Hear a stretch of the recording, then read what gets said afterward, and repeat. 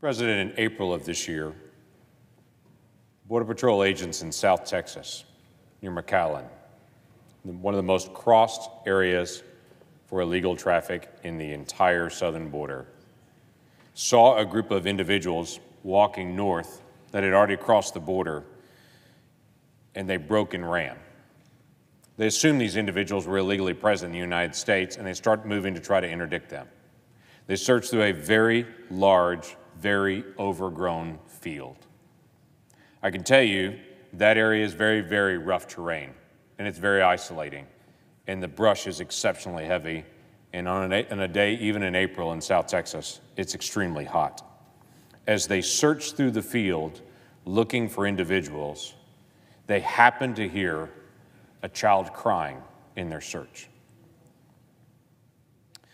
They encountered a 3-year-old boy who had been abandoned by the human smugglers when they broke and ran. This young boy, 3 years old, had those shoes on, and on his shoes were written a name and a phone number across his shoes. That's the only identifying thing that they have. They tested the phone number, by the way, and the phone number didn't work. Those human smugglers, moving people into the United States, using children as the vehicle, are prone to just cast that child aside if they slow them down. The Border Patrol agents that encountered this child wearing those shoes took him back to the office. Those Border Patrol agents personally bought him new clothing. The fellow agents entertained him. You can see him playing a little Paw Patrol back at the station. They spent time comforting him and trying to figure out who he was and where he was from. And Border Patrol agents alternated off taking care of him, personally buying supplies for him until they could transition him to Health and Human Services care. That's what's really happening on the border every single day. Border Patrol agents are dealing with children that cartels are using to be able to move adults into the United States. Yes, there are some family units that are moving in, but every single family unit that moves into the United States is being ushered in by a cartel that works the border, and they're choosing the time and the place to be able to move those individuals. These officers are risking their lives every single day. They're working with families every single day to try to figure out who is a family unit and who is a child that's just being smuggled to be able to be used as a vehicle to get across the border, and to figure out how to be able to separate the two. And then once they identify the child, to try to figure out, what do we do now with this child that we have? Where are you from? Several months ago, most of the children that were moving across were 10, 11, 12, and they could interview those children. The cartels have figured that out now, and they're sending more and more children that are infants and 1, 2, and 3-year-olds that don't know where they're from and don't know their name or their background or any details about it. And it's becoming more and more difficult for the Border Patrol agents to be able to figure this out. In fact, Border Patrol agents, just like this, are now actually bringing their own car seats or finding other people from their churches and other places that will donate car seats, because when HHS needs to transport them out of a bus, they don't have car seats there. And so they're paying for car seats to be able to help some of these abandoned children be able to get to a place of safety. These are the folks that are being criticized. These are the folks that some of my colleagues, even as recently as this week, said they need to get 40 hours of sensitivity training because they're so insensitive to what's happening on the border. These are the folks putting their own personal finances, their life on the line, that are working every day to be able to solve some of the problems that we have. For years, we've been talking about our failed immigration system. And for the past several years, there's been disagreements on the solutions and wide disagreements on federal law enforcement and what they're doing along the border. There have been a lot of folks casting blame on federal law enforcement, on the president, instead of actually trying to figure out what is the problem at the border. Why is this happening? Why have our numbers so rapidly accelerated? This past weekend, I visited the border with some of my colleagues. I went with Senator Joni Ernst of Iowa, Dr. Bill Cassidy of Louisiana. We went to the Rio Grande Valley sector. That area of the border is a thin slice of the border between the United States and Mexico, but in that area, 40% of all illegal traffic moves across the border in that one zone. The most heavily trafficked area of that zone is the McAllen sector, and that's where we went. Across that one area, in that one small segment of the border, they've got between 1,500 and 2,000 individuals every single day illegally crossing the border in that one small sector of a 2,000-mile-long border. In that one small sector, they've had just this year 63 different countries, individuals from those countries cross the border illegally. 63 different countries. I hear a lot of folks say it's all people from Central America that are crossing across the border to be able to flee. That's not true. 63 countries just this year, just around McAllen, Texas, not including the whole rest of the border. You see, the cartels sort individuals by country and by background. They send Indians one direction. They send Pakistanis another direction. They send individuals from Bangladesh another direction. They send folks from Honduras and Guatemala another direction. When I walked into one of the stations of the 5 stations that we visited all through that area this weekend, when I walked into one of the stations just to do a quick pop in to see who was there, at that moment, half of the adults that were there, these were single adults, half of the adults that were there were from Venezuela, half of them were from Cuba, because that's how the cartels sort individuals.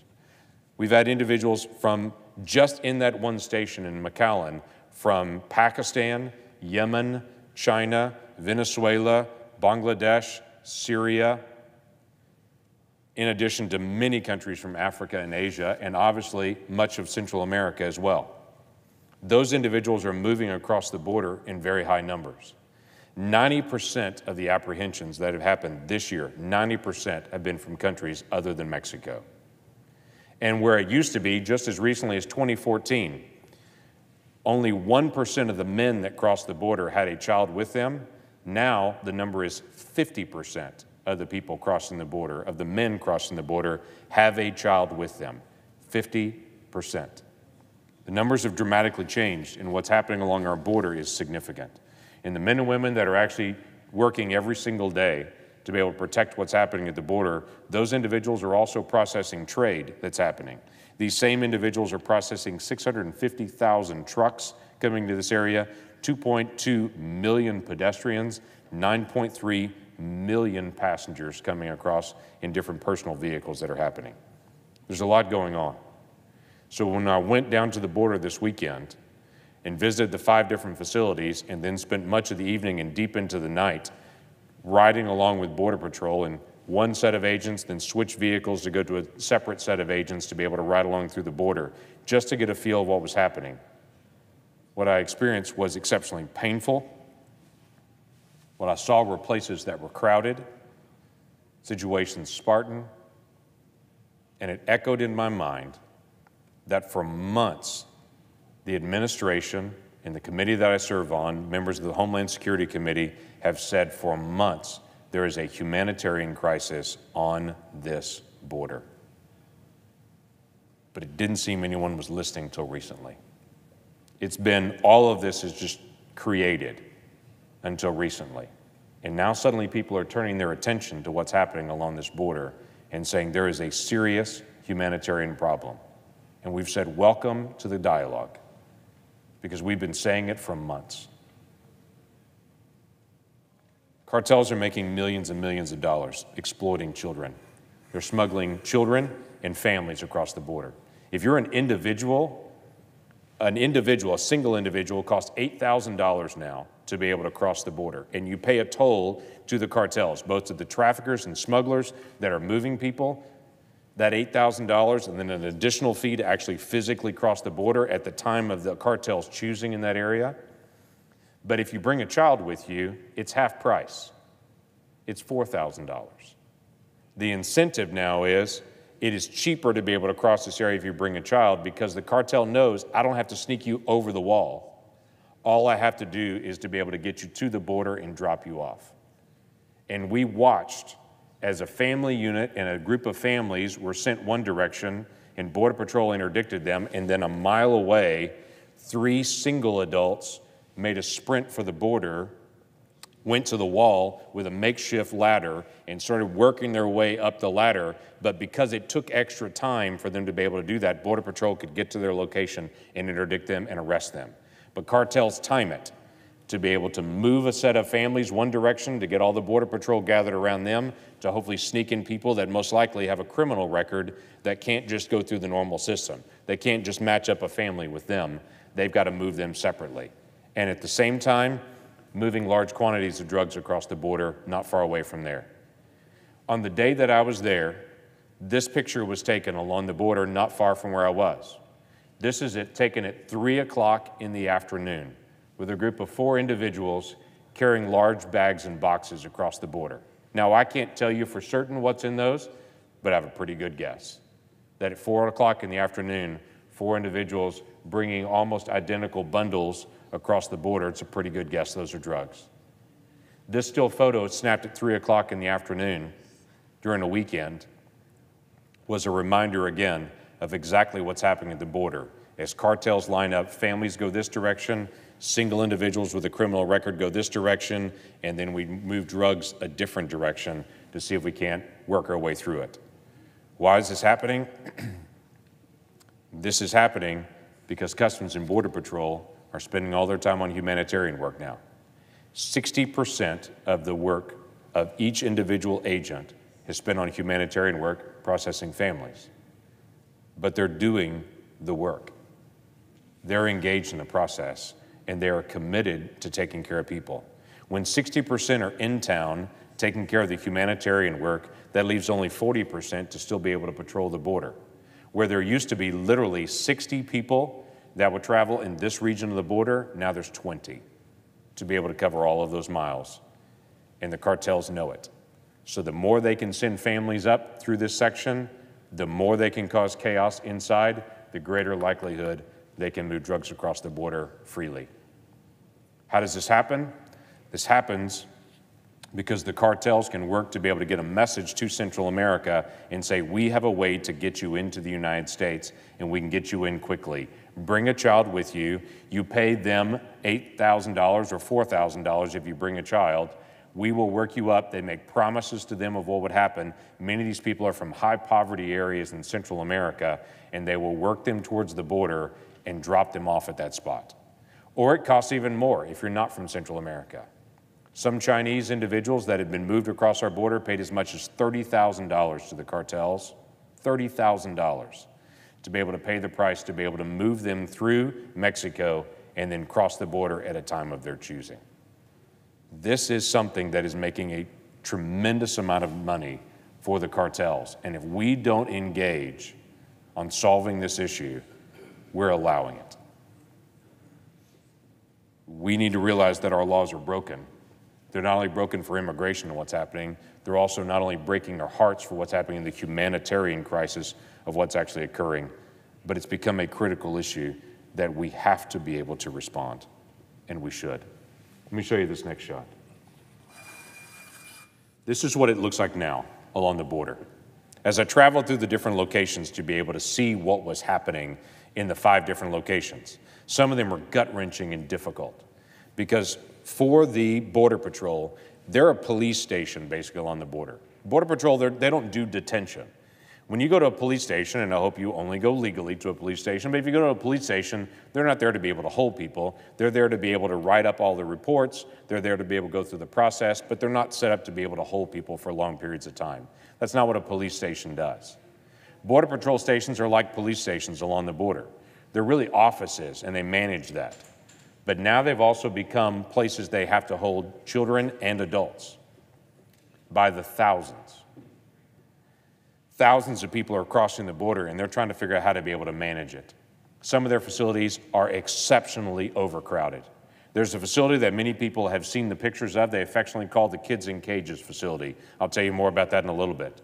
That location was designed for 1,500 people total. It had 1,590 the day that I was there. It's had as many as 3,000 in that facility, though, within the last couple of months. It is miserably overcrowded. There are people packed in together.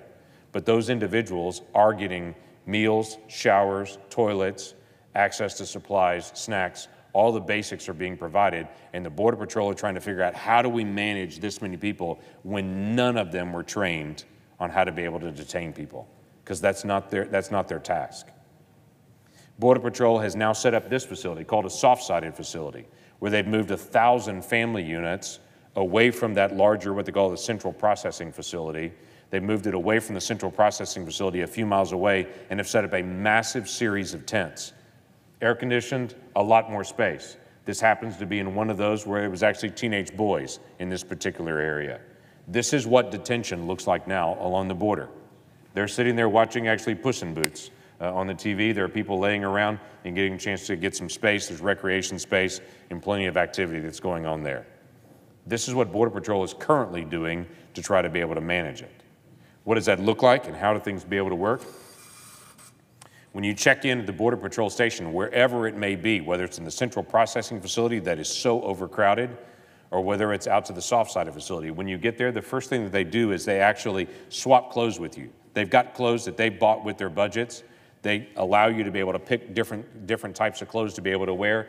They take, the Border Patrol and their families take the clothes of those individual migrants, and they have washing machines areas set up, and they will personally wash all their clothes for them while they get a shower and they get cleaned up, because many of these folks have not showered and cleaned up for a month.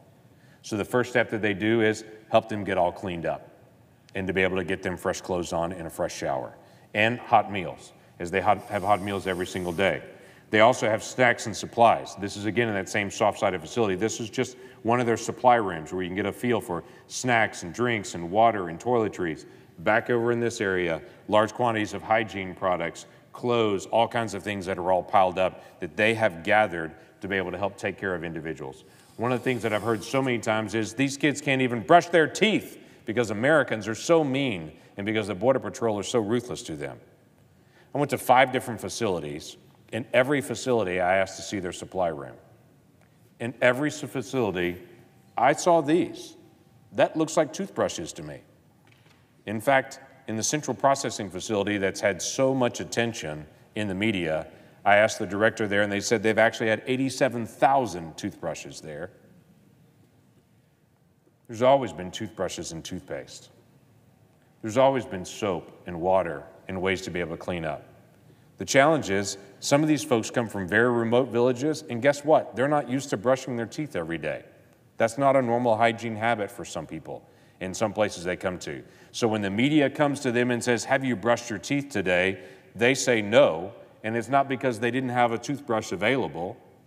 It's because, no, they didn't brush their teeth today. I actually watched an interview where they went to a child and said, "Have you brushed your teeth?" And they said no, and the response on Twitter was, "How atrocious. We're better than this as Americans," when this was what was in the storeroom and what they've been offered. Interestingly enough, even as I walked through the central processing facility that is way overcrowded, I saw people lined up at the sinks brushing their teeth. We are providing supplies and resources for these individuals. That is a normal habit. This was interesting to me as I walked through the facility, and this was in that central processing facility that was so crowded. As I walked through, there's a Coast Guard individual here because, yes, the Coast Guard is coming to be able to help the Border Patrol because they need additional manpower. This is a Coastie that was coming through the facility that found a young girl that was just crying on her own. She's alone. One of these kids that had just been dropped off. And he's walking through the facility, walking her around, holding her while she cried, and they had just stopped for a moment to watch TV. This is what's actually going on at the border. Now, are there facilities that are overcrowded? Absolutely there are. And the people that struggle with that the most are actually members of the Border Patrol, as they have been exceptionally frustrated that they're not getting more support and more ability to be able to transition people out of their facilities into actual detention facilities. You see, the famous Kids in Cages facility that President Trump has taken so much heat for is actually a facility in McAllen, Texas, they call the Central Processing Facility. It was stood up in 2014 and 2015 when President Obama was facing a rush of children coming across the border with no place to put them. And so President Obama's team, Jay Johnson, as the Secretary of DHS, built a facility in McAllen to be able to hold children there. That's the facility that President Obama is getting blamed for. President Trump's getting blamed for. President Obama and his team actually designed and built. Now, is it a great facility for children? No, I don't think it is. Nor is it the fault of Border Patrol, though, that it's a bad facility. They're using what they have to be able to manage the crisis that's happening in front of them. But I'm tired of hearing people say that President Trump is trying to be able to throw all these kids out and treat them so miserable, when that is not the case. They're scrambling to be able to figure out what they can do and how they can manage and take care of the kids and the families that they have, and how they can sort out and try to figure out what to do. So let me talk through the solutions here. How do we solve this crisis that's going on currently with thousands and thousands of people illegally crossing the border every day? Well, somewhat we can start getting the message out, which is already happening, that America is open to immigration if you do it legally. We have 1.1 million people that go through the legal permanent residence process every single year. We have 700,000 people every single year that become citizens of the United States through a naturalized system.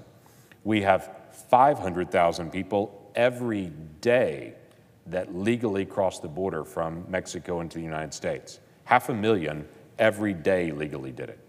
So one of the places that I stopped to be able to see was the legal border crossings in the International Bridge. And I watched individuals drive in, show their papers, go through the simple process, show a passport, show their visa, whatever it may be, and drive across the border. Thousands of people lined up to do it, millions a year in each facility. I watched as people crossed the border on a pedestrian bridge, and as they crossed it with their paperwork, they were brought in. As they walked up to the bridge and they said, "I'm asking for asylum," as they walked across the border on the international bridge and were taken into an air-conditioned room to start processing their asylum requests. That's happening every day right now. Yet everyone in the media is saying that's not happening. The first thing we can do is start getting out accurate information of what is actually occurring at the border. The second thing we can do is one of the primary issues the Border Patrol asked for over and over again, and that was fund ICE. Now, why would the Border Patrol ask for more funding for somebody else? Because ICE is the primary entity that actually does detention. Border Patrol is the police station. ICE does detention. So when individuals are picked up at the border by Border Patrol, they are processed and immediately delivered to ICE. ICE then does detention for those individuals. They've got facilities scattered all over the country where they can house individuals in consistent housing with plenty of space, set up perfectly for that, with well-trained individuals to be able to detain folks and to be able to go through that process. Border Patrol's #1 request is, please stop asking us to do detention. We don't have facilities for it. Clearly, that's why everyone's packed in. Allow ICE to be able to do this. Now, why doesn't ICE have funding? Well, it's because it's been one of our biggest battles with our Democratic colleagues that are obsessed with defunding ICE. Over and over again, they say they want to abolish ICE, defund ICE, get rid of ICE. What's really being stated there is no place to do detention when that occurs. Let me give you an example. In 2018, the request for ICE was $3.6 billion. Actually, what we could get at the end of it was just over $3 billion. They were $600 million down from what they said they needed. In 2019, the request was $3.5 billion. What they got was $3.1 billion. Again, much less than what they needed. When the crisis began to hit in its highest portion, and we finally got a humanitarian relief package to these individuals on the border to try to get additional support, including building the soft-sided facility, my Democratic colleagues held out and refused to do any funding for ICE. In the humanitarian package, there was zero funding for ICE detention, none.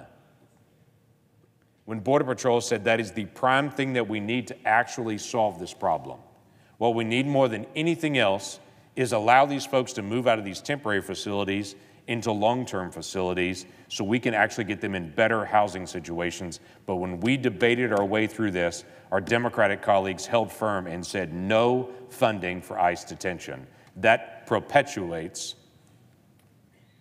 this problem on the border. We've got to solve this. They should be able to have the additional funding that they need so we can get these kids and these families into better locations for their housing, not temporary stopgap locations.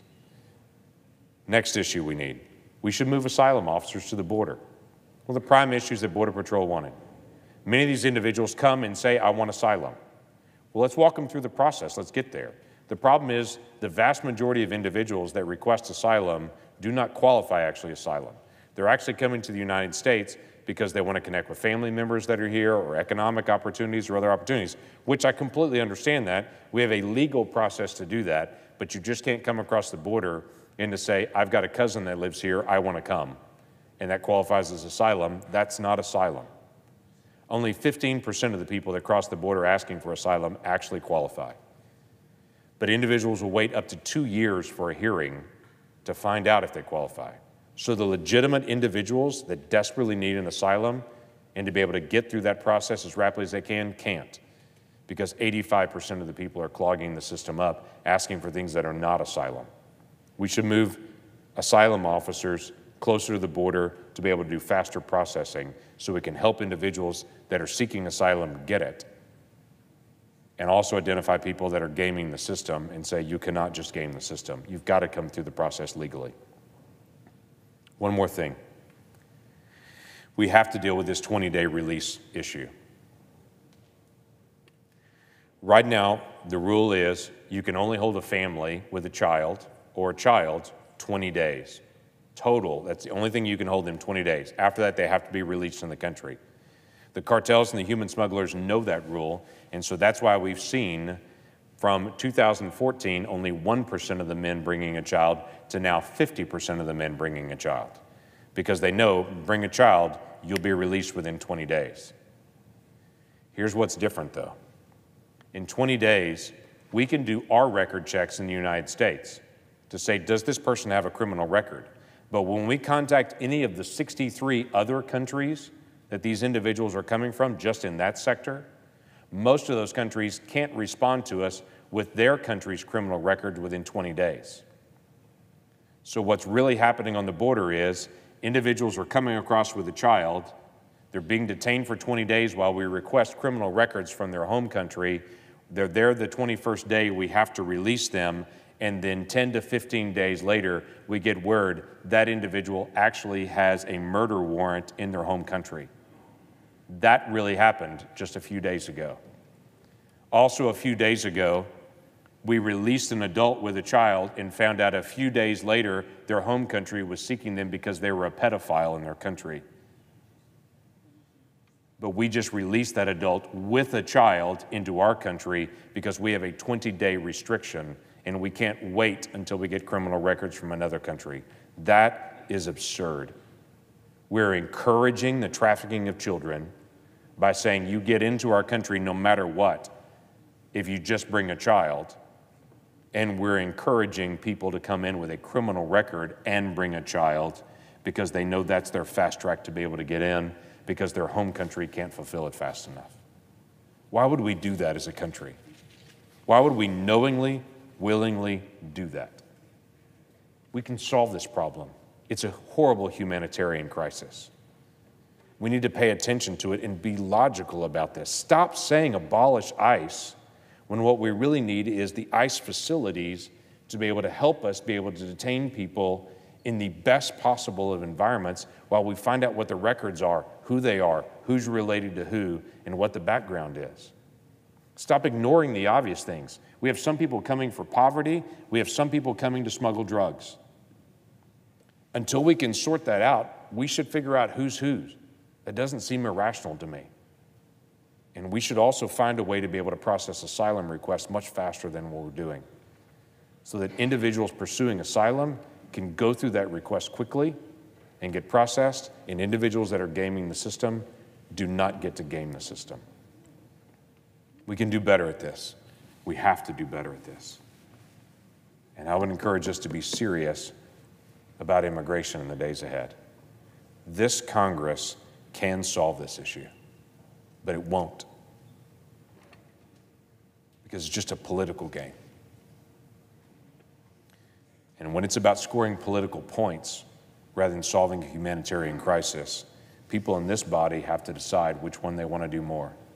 I will never forget last year sitting with a bipartisan group of my colleagues, and as we discussed solutions to immigration, one of my Democratic colleagues said out loud, "I haven't decided what I want to do on this yet. There's an angel on one shoulder saying this problem needs to be solved, and there's a devil on my other shoulder saying this is the greatest political weapon I have against the president. Why would I give it up? And I haven't decided which way I'm going to go yet." I looked at them and said, here's a basic rule of thumb I try to live by. When there's an angel and a devil talking to you, go with the angel every time. This is something we should do. And we should stop playing political games and trying to hurt the president and ignore the obvious solutions that we all should see. This is not a partisan issue. This is a humanity issue. Let's go solve it together. With that, I yield the floor.